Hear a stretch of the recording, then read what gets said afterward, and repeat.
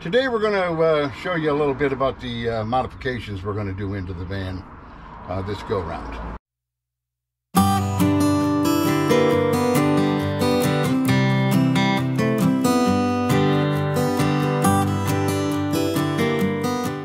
Hi everyone. We've got a couple things we're going to do to the van, and we thought we'd just kind of clue you in and share a little bit about what we've planned here.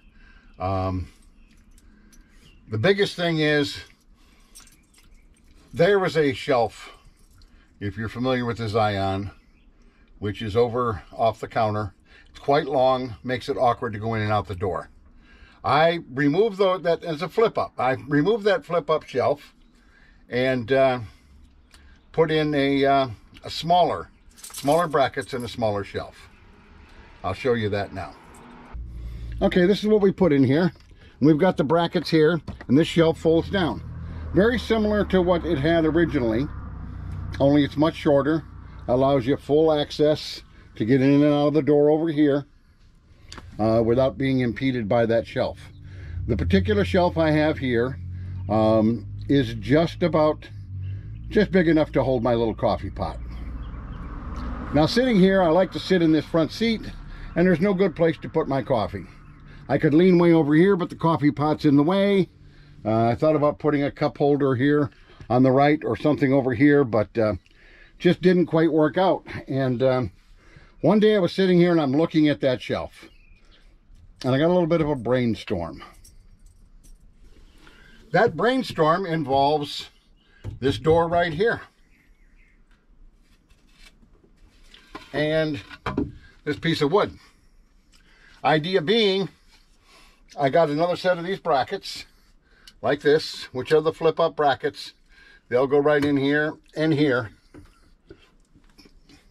and that will allow me to put a shelf in here that will fold down.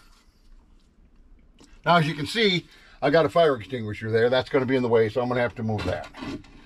So the process will be, move this extinguisher over to that door, install the brackets here and here, put the flip up shelf on, which will be like a little table. It'll be enough to hold my coffee, a sandwich, could even eat off of it if I had to. And then I've got another piece of wood here, which is about, I'm going to say, an inch and a quarter longer than the flip up shelf off the counter, and I'm going to replace that with this longer board. So basically we're doing three things: moving the extinguisher, putting up this door, or table I call it, flip up table, and then putting a little bit longer shelf on at the end of the counter for the coffee pot, and then I can throw my keys or something else up there without them getting lost.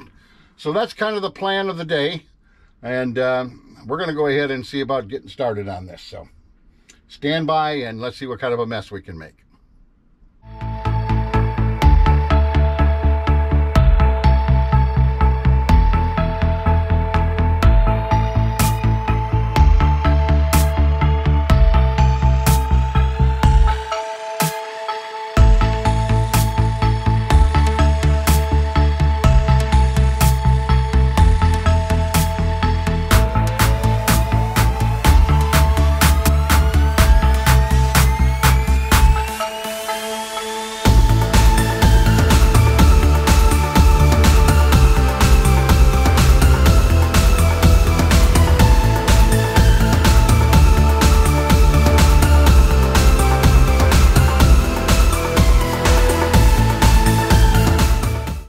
Hello everybody.